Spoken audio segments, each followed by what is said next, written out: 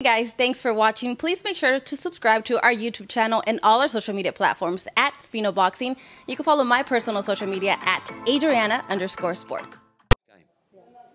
I heard that Bob Arum said that if you guys were to bid on the Triller fight, that it would complicate things for the Anthony Joshua Tyson Fury. So did things get complicated? No, I mean it's a frustrating We're in a really good place with Fury Joshua at the moment, and there'll be an announcement in the coming days. Everyone's on board. It was a really bad thing to say, and it was like the thing is with Bob. I respect Bob because what he's achieved in boxing is unbelievable. But unfortunately, Bob doesn't care anymore.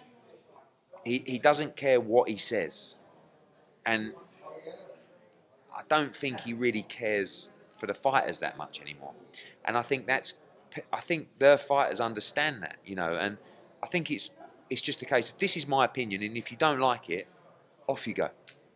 And that's not the way to treat great fighters, great champions.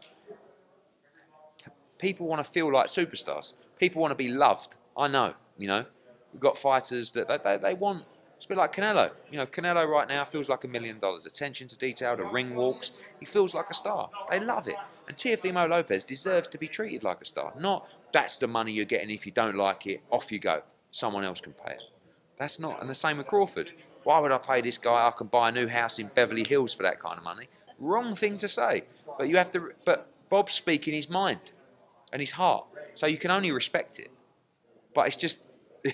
it's just a bad look, But like I said, Bob's a legend, fantastic promoter, and he's 89, he's nearly 90, isn't he? So, big respect to him. He's going to do things his way, and I can never knock people that act from the heart.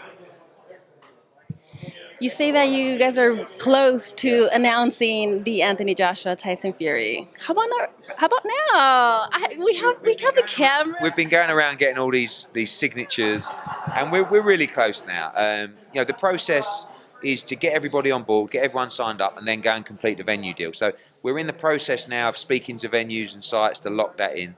But the ink's nearly dry on that one, so I can't give it to you now, but stand by. Well, we definitely saw Anthony Joshua. He looked great against his rematch against Andy Ruiz, and he looked even better. We saw a whole different set of skills against Pulev. He has what it takes to take the undefeated out of Tyson Fury then. I believe so. I think that Joshua has the win in this fight. I don't like the energy from Fury at the moment. He's a bit sort of miserable and feels he should have boxed in December, and, pump yourself up. Get ready for the biggest fight in boxing. And I'm really confident in Anthony. He's been working solid from December. I believe he's going to knock Tyson Fury out. I really do. And hopefully we can get that announced, in due course. And we can give you the biggest fight in boxing.